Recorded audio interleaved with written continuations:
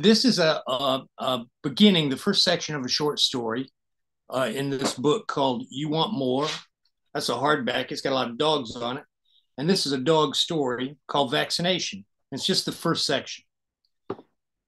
My dog, Tapeworm Johnson, needed legitimate veterinary attention. It had been 2 years since she received annual shots. I read somewhere that an older dog can overdose on all these vaccinations. And I have found, I share this information with every dog owner I meet, that if you keep your pet away from rabid foxes, raccoons, skunks, bats, and people whose eyes rotate crazy in their sockets, then the chances of your own dog foaming at the mouth diminish drastically. I also believe that dogs don't need microchips embedded beneath their shoulder blades if you keep the dog leashed or in the house or with the truck windows rolled up when you drive around showing the dog farm animals living in pastures. I brought this up to Dr. Page one time, back 4 years earlier when Tapeworm Johnson was somewhere between 8 and 9 years old. Tapeworm showed up at my door one morning back when I was married and living in a regular house, her ribs as visible as anything you'd order down at Clem and Lyda's barbecue shack off Scenic Highway 11, her paw pads split open from, I assumed, days traveling from wherever her conscienceless owner dropped her off.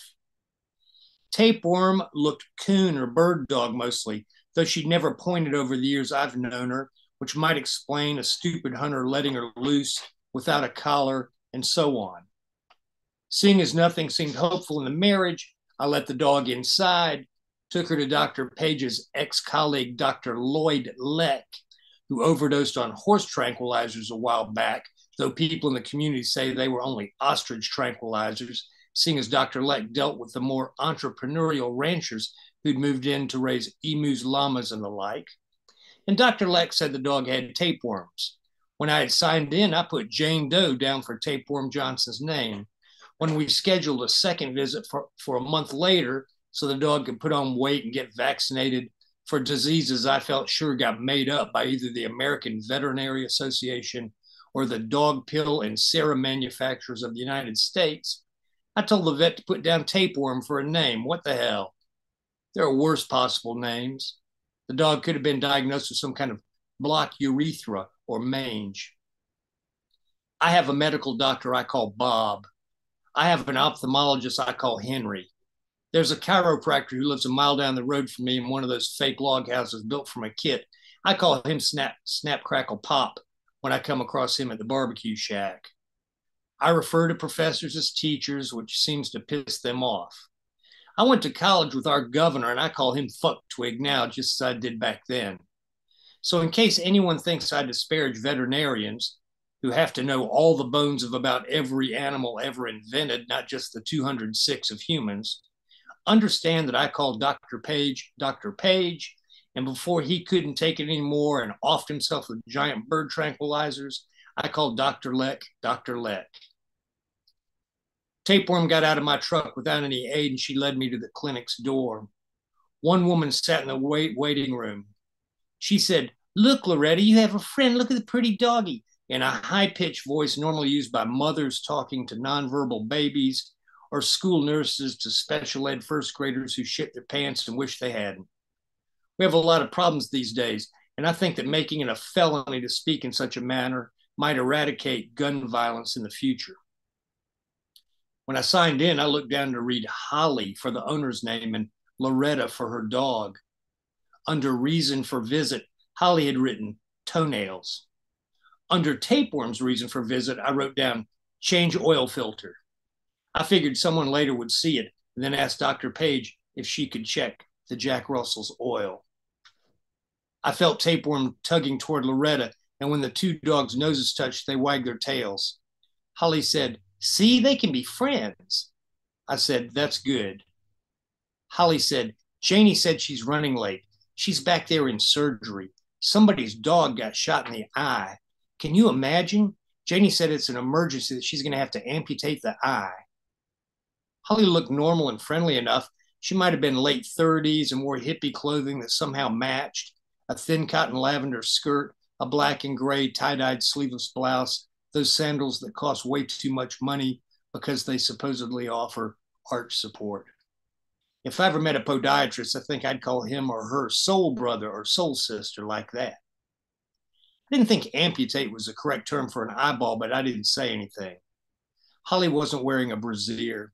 She didn't shave her armpits, which didn't bother me, seeing as the majority of women living on this planet, contrary to popular American Christian belief, didn't shave anywhere, just like most men.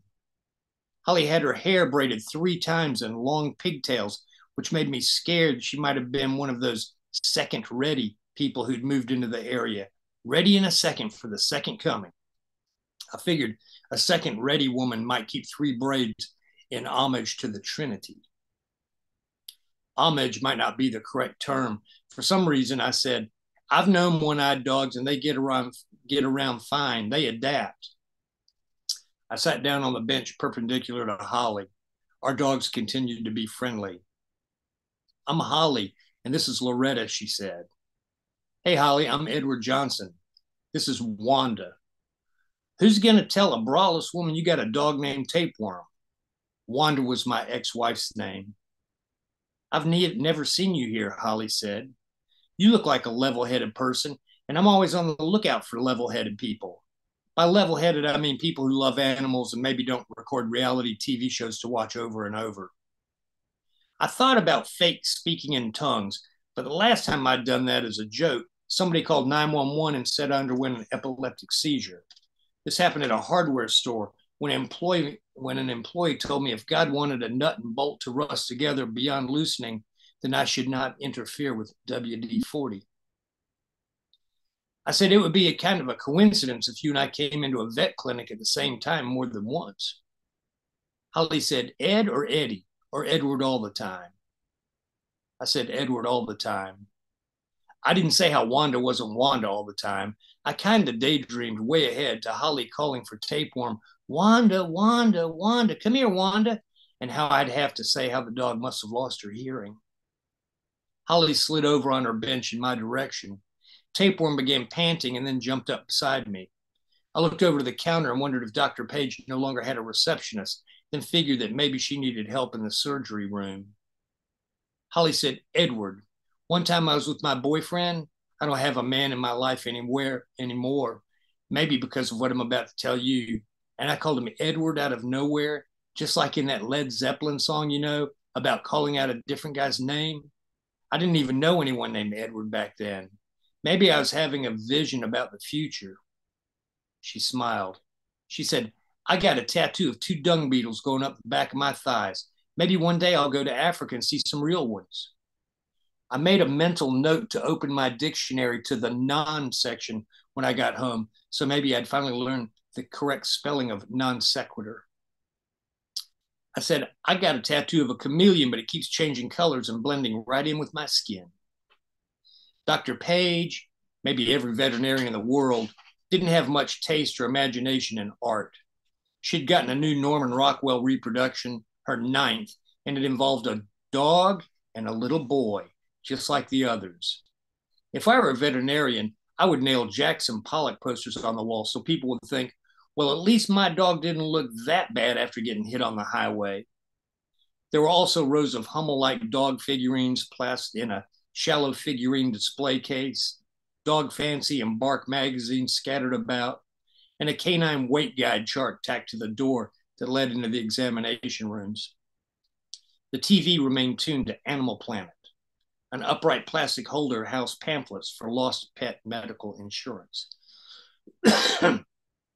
Holly said, we should go out and get some coffee afterwards. We could drive over to Lorinda's diner. We could sit in the parking lot and let our dogs play together. I had work to do. I said, okay. She said, we should go out and get a drink. Holly looked at her wristwatch.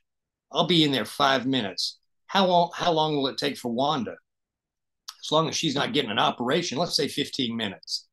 And then by the time we get to, say, Gus's place, it'll be 11. That's not too early. Gus lets dogs come inside. Dr. Page came out wearing a surgeon's shower cap.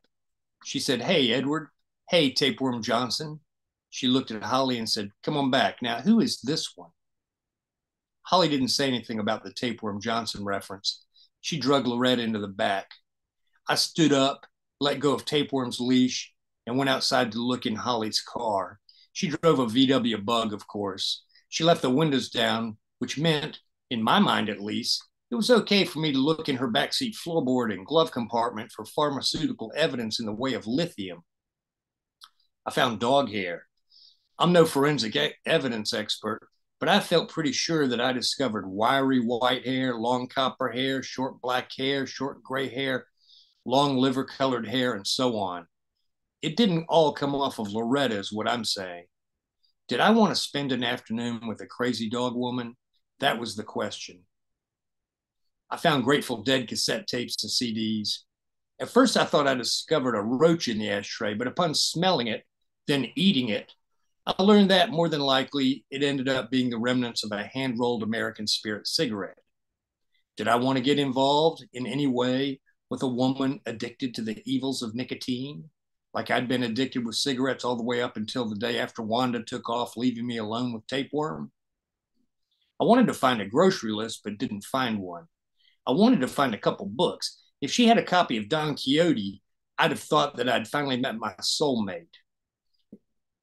If she had a number of those self-help books or memoirs written by the brainwashed cast of aliens involved in the Bush administration, I'd have known to have brought a wooden stake along with me to the bar. But I found no reading material. Did I want to sit around in a bar with two dogs that might have been as literate as Holly? I got out of the Volkswagen, reached the veterinarian's front door, turned around, rolled the windows up all the way on my pickup, and locked both doors so no one could rifle through my belongings. When I got back inside the waiting room, I found Tapeworm stretched out on her back legs, eating all the free dog biscuits in a bowl between the registration ledger and a doorknob used to tether a dog. Tapeworm turned her head, kept her mouth open, and looked at me with bird dog eyes that said nothing but, "You caught me. I'm sorry, but this is who I am." I said, "Bad dog, Wanda." So that's that first section of that story.